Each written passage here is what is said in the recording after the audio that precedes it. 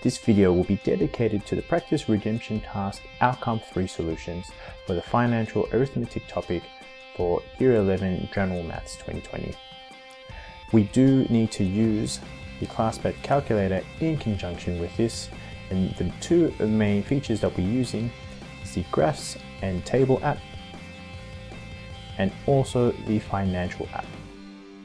Now just be aware that this is an emulator, so the positionings of these buttons found in your calculator might be within a different position. Let's go ahead and look at the first question. Lexi is looking at investing with two different banks. There's Banky Bank that offer a 1.8% per annum simple interest account, where Southpac, which is a parody of Westpac, offers a 1.75% per annum compound interest account. Lexi has $90,000 to invest. We're going to use our calculator to find the interest earned for Banky Bank for the first 6 years and complete the table below to 2 decimal places. And we're also going to do this for Southpac for the first 6 years, and again, complete the table below to 2 decimal places.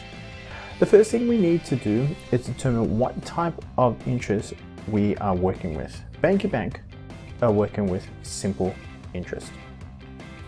And we always know that our simple interest formula is P times R times T over 100. Now what we're so used to is finding the interest given a principal, given a rate, and given a time frame and a specific time frame. Now the things that don't change is the principal amount. Lexi is investing $90,000. And the rate in which Banky Bank is offering for the simple interest is 1.8. Now we're so used to giving a time frame within here, but the thing about this time frame is that we're conducting the first 6 years. So we're actually having a varying time frame. So we're just going to leave this as T for now, mainly because we know this is the thing that's going to vary within our calculator. This will still be all over 100. Now this is for Banky Bank. And Banky Bank again uses simple interest. Now for Southpac, we run into a bit of a problem because we want to get the interest amount, but the formula that is given to us is the amount A equals P1 plus R over 100 to the power of T. But it's only asking for the interest, so if I plug this principal and rate and have time varied into the calculator itself, it's only going to spit out the full amount within the account and not the interest in itself. So we have to be careful with this.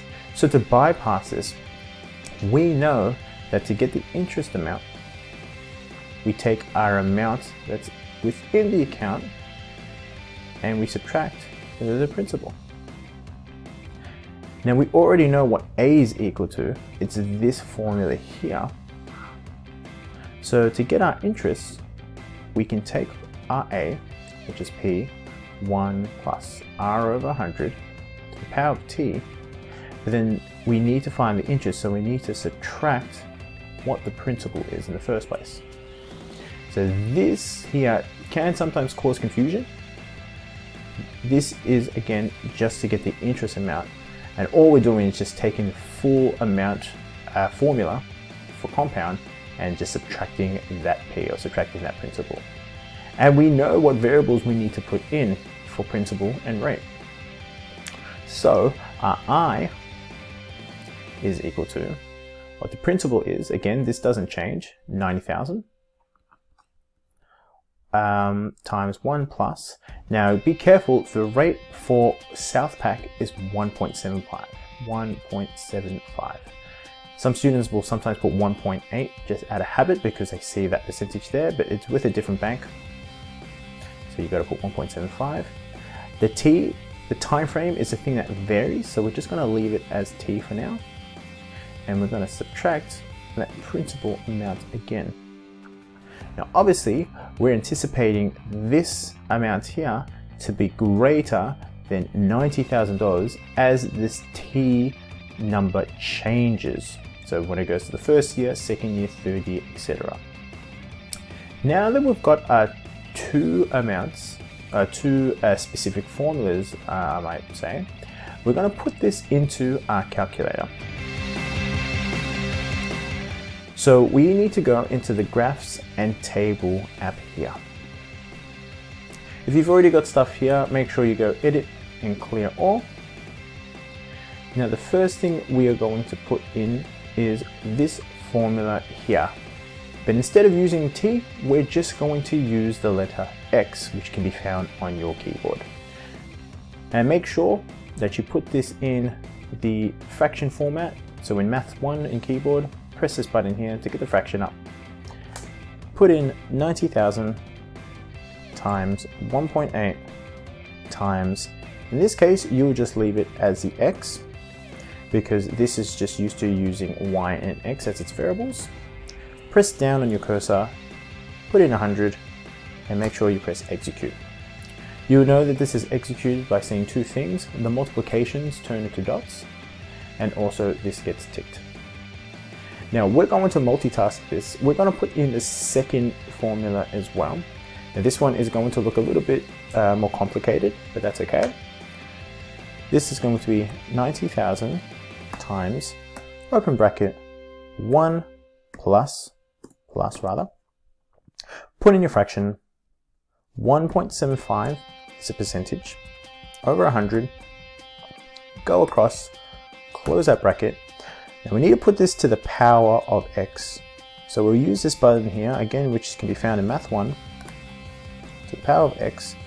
Now just make sure that once you've put that power of X, you'll go across and you put the cursor down. And you can see that this has been done because the cursor is initially smaller and then turns bigger. Now we just got to finalize this by subtracting that initial amount that Lexi is investing in the first place. When you press execute, you'll see the multiplications have turned into dots, and this is being ticked. The next thing now that we want to do is we want to establish what values we want this to vary to for our table. So we'll go ahead and click this button here, which is the XY button.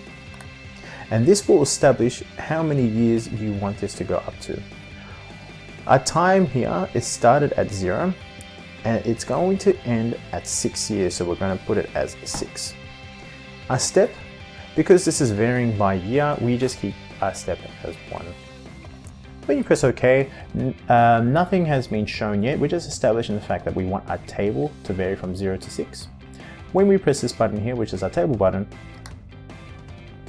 you have both, we'll resize this, you have both Y1, which is the Banky Bank simple interest, and Y2, which is the compound interest from Southbank. These are the numbers that you will be putting into the table here, which is what I'm going to do now. Now I've just gone ahead and filled in both tables, both columns for the table for Banky Bank and Southbank. Now, there's something that some students tend to forget, and the question says correct to 2 decimal places. Now with Banky Bank, this is quite simple because there are no decimal points that happen afterwards, so there are no center values. But then with this one here for Southbank, you can see that what corresponds to here and what I'm actually writing is a bit different. See, what the calculator will do is, because of the limited space there is, we'll round it to whatever decimal place makes fit or sees fit for the space here. But when you actually press on the price itself or the interest amount itself, the proper amount will appear on the bottom. So I know this is 56 cents as opposed to just 0.6 for the second year because it says 0.5625. So I'll have to write that 56 part.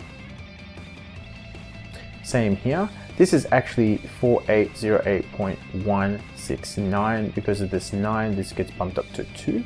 So I'll keep it as 20 cents, 31 cents, 50 cents, and 21 cents accordingly.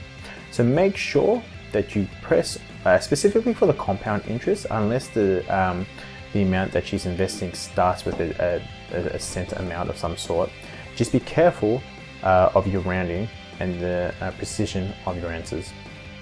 Now that we've got this filled out, we're going to answer the two questions. Which of these plans would you choose, Vanke Bank or Southpac, if the investment is for the first part, 3 years, and we're going to state why, and we're going to support the answer with figures. So we're going to look at the third year, and we can see that Vanke Bank's amount of interest and Southpac's amount of interest, Vanke Bank's amount of interest is actually considered more. It's more than Southpac. So in this case, we will just answer this as Vanke Bank. We'll go with Vanke Bank. So there's our answer to it. And now we need to state why. Well, the reason why is because there's more interest. And you need to back this up with figures. So the more interest is based on the fact of the difference between the two amounts for the second year.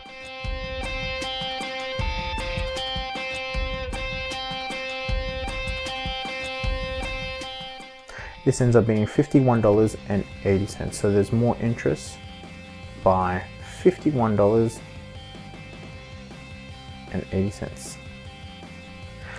Now, the second question, I'm not going to get to it yet because I have to scroll up a bit, but the second question says, after 6 years, and state why, and support your answer with figures. For 6 years, even though initially Vanke Bank had more interest after the second year, when we get to 6 years, you can actually see that Southpac eventually takes over with the amount of interest. And this happens just at the 5th year. At the 5th year, it's up by $55.50. So at the 6th year, again, it will be greater because it's on compound interest. So when we answer this one, 6 years and say why, we would just write Southpac. And in this case, more interest. There's more interest. And we just find out the difference between the bigger one and the smaller one. That was 9720. And this ends up being $153.21. So there's more interest by $153.21.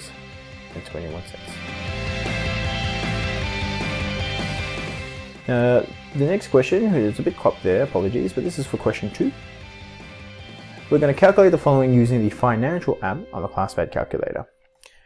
Now say you invest. Now before I actually answer this question, sorry, I just got to backtrack because some of the mistakes that I saw with this type of question before is you got to look at the context of what the question is. We are investing money, or Lexi specifically is investing money. If we are investing money, we're putting money into the bank in the hope that we get interest out of it or more money. Some people answered the lesser amount of interest is better because they were under the assumption that this was a loan. So you have to pay back a certain amount that's less. Be careful of your context. If this was a loan, then yes, the less interest that you pay back, the better. But because this is an investment, you want more money to go into the bank. So I want you to answer more money or more interest for the preferred bank, not less. I had to get that off my chest. All right, calculate the following using the financial app in the ClassPad calculator. You invest $1,000 with a bank that offers 1.34% simple interest. How much interest have you earned after 6 years? Assume each day has 365 days in it and make sure you circle the interest amount. A lot of people did not answer the question within this format. To make it simple, the redemption task that you need to do already has this laid out. For the first one, 6 years, so we need to figure out what 6 times 365 days is because we have to put it in days and we're assuming there's 365 days for each year, this ends up being $2,190. $90, 90 days. The interest amount as a percentage is 1.34. Your present value, so because you are investing money, you will be given this money to the bank. So now you don't have $1,000. That $1,000 is not there anymore. So it's minus 1,000.